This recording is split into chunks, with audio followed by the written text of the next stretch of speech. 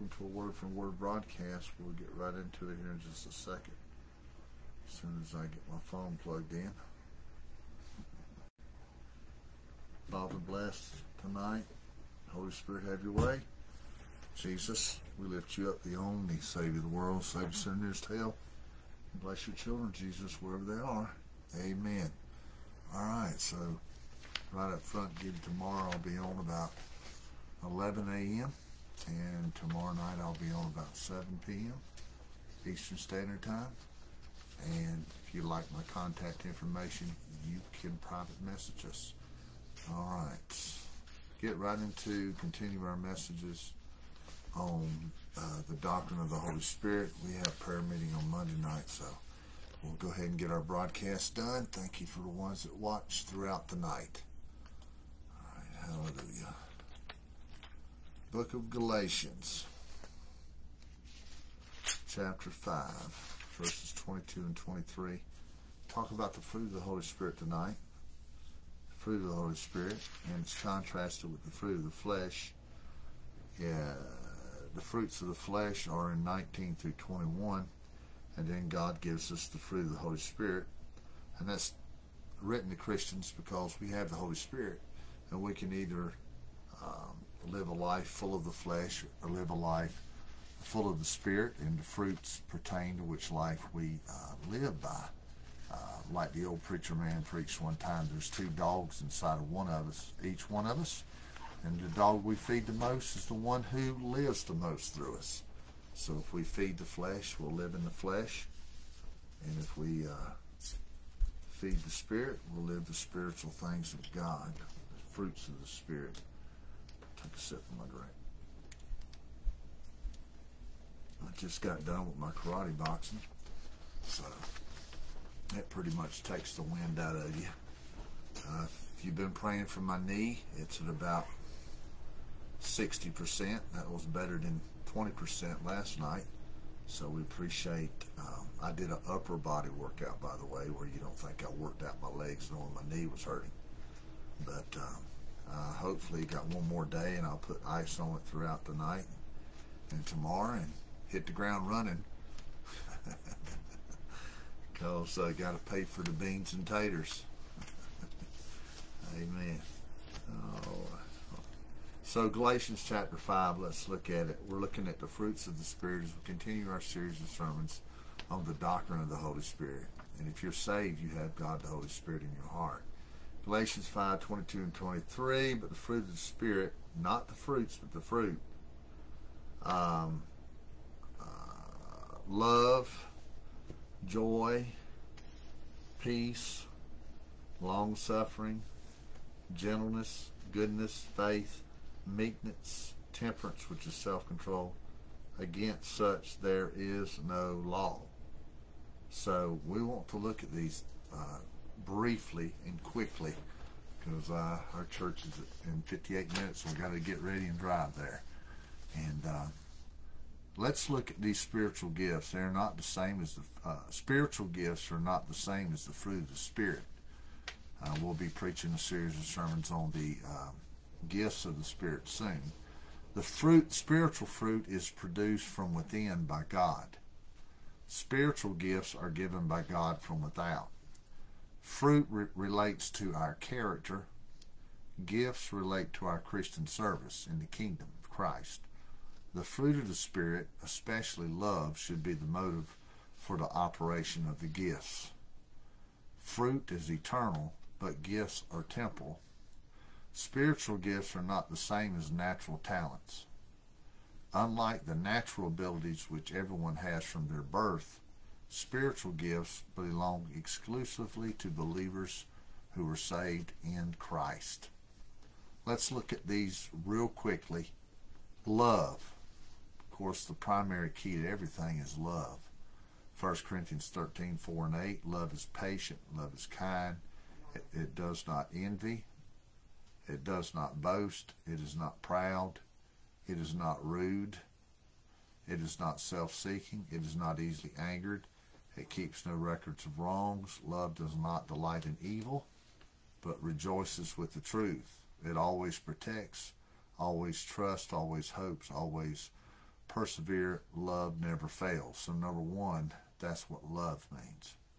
Number two, joy, the emotion of great delight or happiness caused by something exceptionally good or satisfying. Nehemiah 8:10, the joy of the Lord is our strength, is your strength. Hebrews 12:2 says, let us fix our eyes on Jesus. Amen. Boy, we better get our eyes on Jesus, the author and perfecter of our faith, who for the joy set before him endured the cross, scorning its shame, and sat down at the right hand of the throne of God. So there's love, there's joy, and there's peace. Peace with God when you accept Christ as your Savior. The peace of God that he gives you once you get saved. The Holy Ghost moves in and brings it with him. And the peace with God. We can only find peace with God when we accept Christ as our Savior. Peace with our fellow man and peace with ourselves. Long suffering. It's long and patient endurance of injury, trouble, or provocation. Like when someone keeps making you angry or picking on you, but just let it go and you maintain your control. That's what long suffering is. Long suffering is basically love on trial. It enables you to emotionally strong and forgive others. Colossians 3:13, forbearing one another and forgiving one another. Another fruit of the Spirit is gentleness. It's being moderate, kind, the absence of being harsh and being severe. The Apostle Paul illustrates gentleness by the example of a mother feeding her babies, 1 Thessalonians 2:7. Another fruit of the Spirit is goodness. That means moral excellence, virtuous. God is the ultimate example of goodness. He's never sinned. Goodness is holiness put into practice, and it results from knowing God. Goodness enables you to do good to those who hate you, as well as to those of the household of faith. It is the goodness and the grace of God that leads people to repentance. That's why we need to be good to people. Our witness won't have any power unless we are kind to other people. We are called to be the light in a dark world for the Lord, Jesus Christ, who is the light of the world. And we must make up our minds that we're going to shine. Another fruit of the Spirit is faith. A better translation of that word in this text is faithfulness. Like tonight, I could stay home, but I'm going to be in my place. Faithfulness, the act of being faithful, doing what you say you're going to do, being known as someone that you can be depended on, can be relied on and trusted in.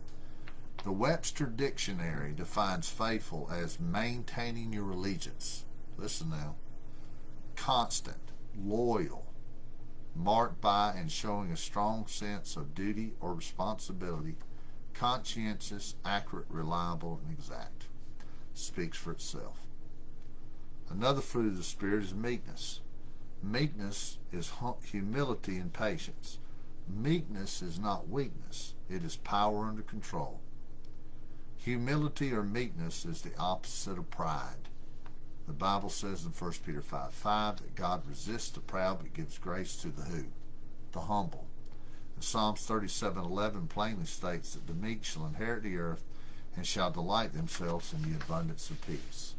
And then the last fruit of the Spirit in the Word of God that's mentioned in these verses tonight is the word temperance.